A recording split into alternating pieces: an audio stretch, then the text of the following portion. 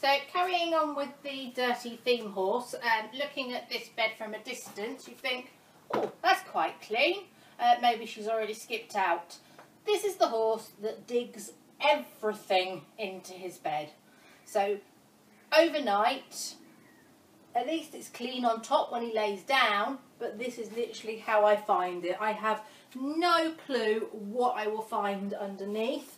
And the only way to muck him out when he's like this is literally to dig the whole lot up, but obviously trying not to disturb the cat layer, trying to go with as much skimming of the top as possible just to find the poo, so that we can then muck out, and literally simple as that. I mean, on first look it is a bit, oh my gosh, where do I start? But to be perfectly honest, it is a simple case of just skimming the top, and all the poo is nice and dry from Aubiose taking the moisture, and then we're ready to muck out.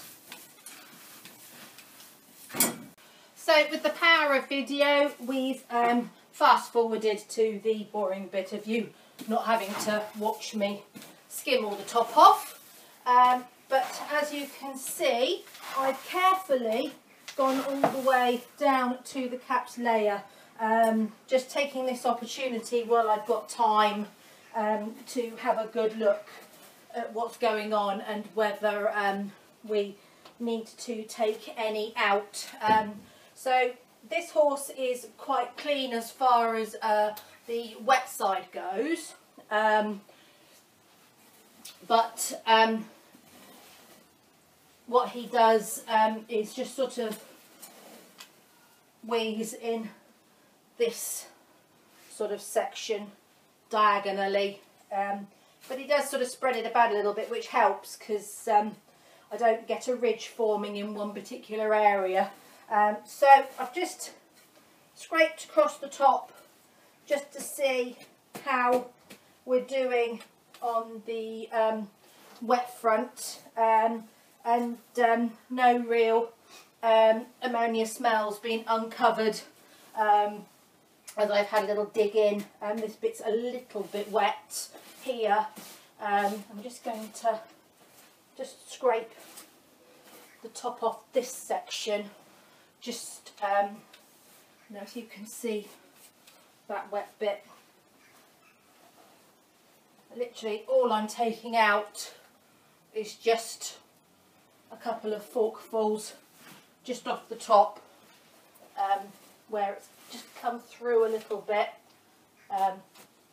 Just trying not to dig in too much so that I don't disturb the underlayer that's forming the cap, so that it holds the wet, so then it doesn't come to the surface. So as you saw before in the original shot, the top of this bed was completely dry, but as you can see now I've got two distinct wet patches underneath that, although dryish generally, they're obviously growing as wet patches.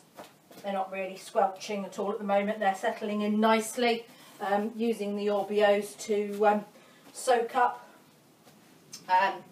the capped layer. I know I keep mentioning it, but the capped layer of the Aubiose is the amazing part of using this bed. You really can keep this bed down for a while without having a wet bed for the horse to lie on. So I will cover this back up now, so that the horse has got a nice dry bed. And this, I've gone down to probably,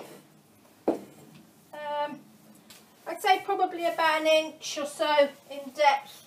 I've gone down quite far today, but this bed was dug out at the beginning of the winter, staying in overnight. So this nice area of capped bed is only just starting to form. We've only been in a week or so now. Yeah, so one thing I did want to mention was obviously everybody shows you nice lovely videos of nice lovely fresh dry sparkling beds, but what I want to mention is this bed is so economic to use.